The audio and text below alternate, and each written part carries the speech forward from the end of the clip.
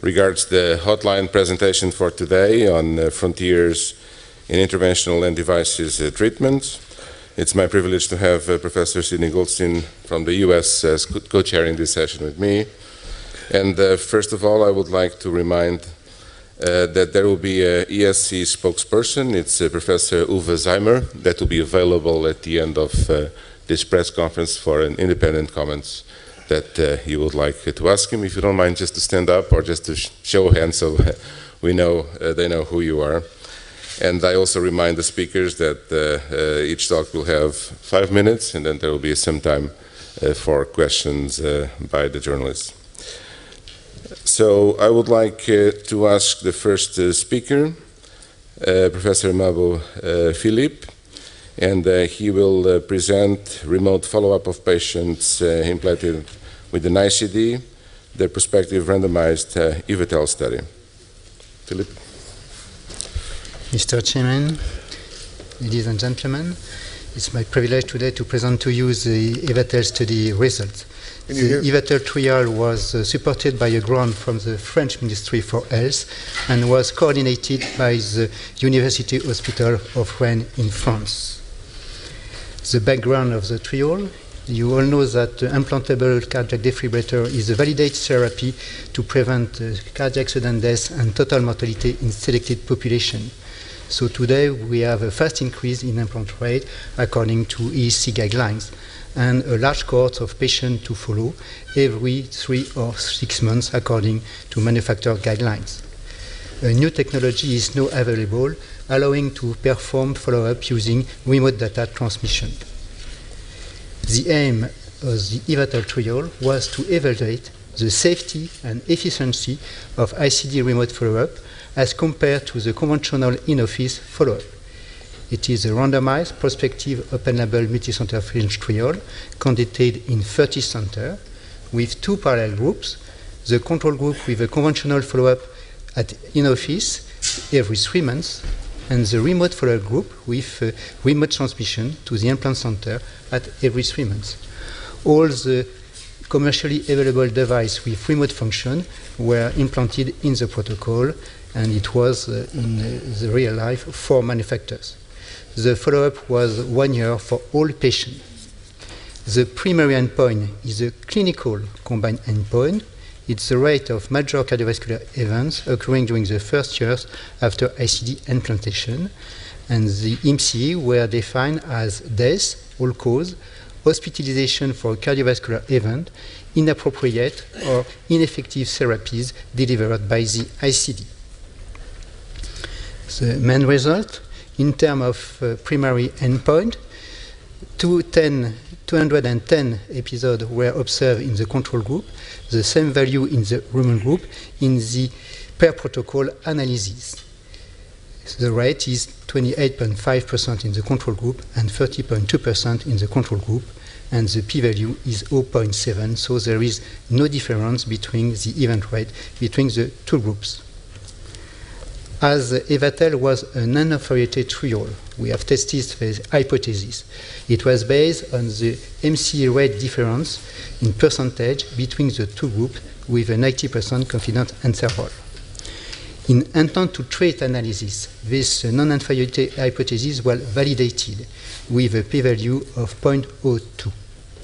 But this non-inferiority hypothesis was not validated during the per protocol analysis, as the 90% confidence interval is 5.7, crossing the non-inferiority margin of 5% with a p-value of 0.08. And the difference between the 2 populations: in the control group, there is no crossover from control to remote except 1 patient. But in the remote group, we observe 45 crossover from the remote to the control group follow-up due to unexpected phone transmission of the remote data. To conclude, we can say that EVATEL is today the first control trial aimed at assessing the impact of ICD remote follow-up on clinical outcomes. The non-inferiority hypothesis between the 2 groups was validated on intent to treat analysis, but not on per protocol analysis. Nevertheless, a difference between the group and the primary endpoint has not been demonstrated. There were no differences in survival rate with 27 days and 30 days, and we observe a significant reduction, minus 37% of inappropriate therapy in the remote group.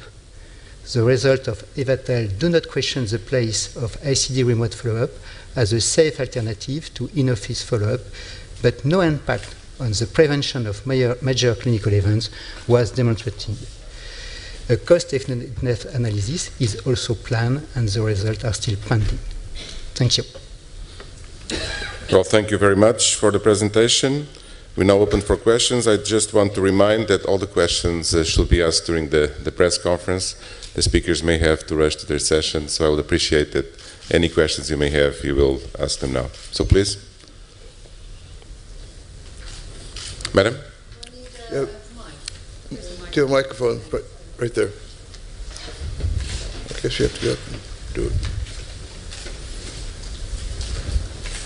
Could you comment on the difference remote monitoring would make to patients' and clinicians' lives? So for the quality of life, we do not observe any differences between the two groups.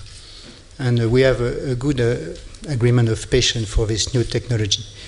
All the crossover we observed from remote to control were majority due to technical problem with essentially telephone lines, but no problem with patients.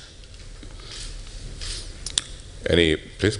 Sherry Boschert with Cardiology News. I'm sorry, it was difficult to hear you because the speaker was not working. On your slide about the primary endpoint non-inferiority hypothesis, you talked, you said a little bit at the end about how many events were in each group or something. Can you talk about that slide again, please? Okay. This one? No, the next one, that one. This one? Yeah. Yeah. So the difference between intent to treat analysis and per protocol analysis is essentially related due to the number of crossover. In the control group, we observe only one crossover from control to remote, as the patient asked to have a remote system at home. In the remote group, due to technical problem essentially, we observe 45 crossover from remote to control. So the number of patients in per protocol analysis is a little bit lower as compared to the number of patients in intent to treat analysis. And is why the non-inferiority hypothesis is validated if we consider intent to treat, but is not validated if we consider on per protocol analysis, essentially due to this crossover, the number of crossover. Do you feel this is ready to be used widely? I think so for a conventional follow-up of the patient, but we have many questions to solve also. Essentially the problem of reimbursement, both for the medical community, because in France it's quite different one country to another one.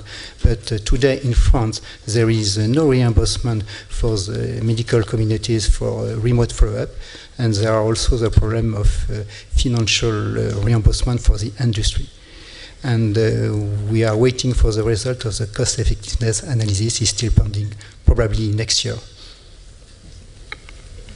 Please. Hi, I'm Peggy Peck. I'm with MedPage Today. So I'm wondering if you could just comment on this. I don't exactly understand that there was a significant reduction of inappropriate therapies in the remote group. So yeah. I guess that means that there was not I mean, was it only in the remote group that there was a significant reduction of inappropriate therapies? And it seems to me that that reducing inappropriate therapies seems a valid goal of this. So could you comment on that? Yeah, you are right. No, we observe inappropriate therapy in both groups. The 77% reduction is a comparison between remote and control group.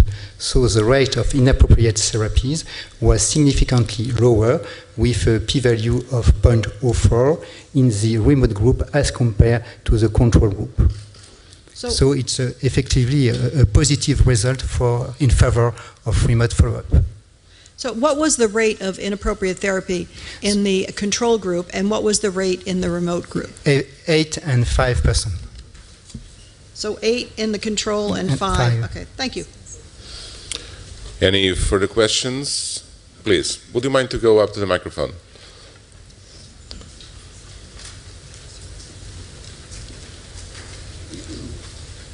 Thank you. Chris Kaiser with MedPage today.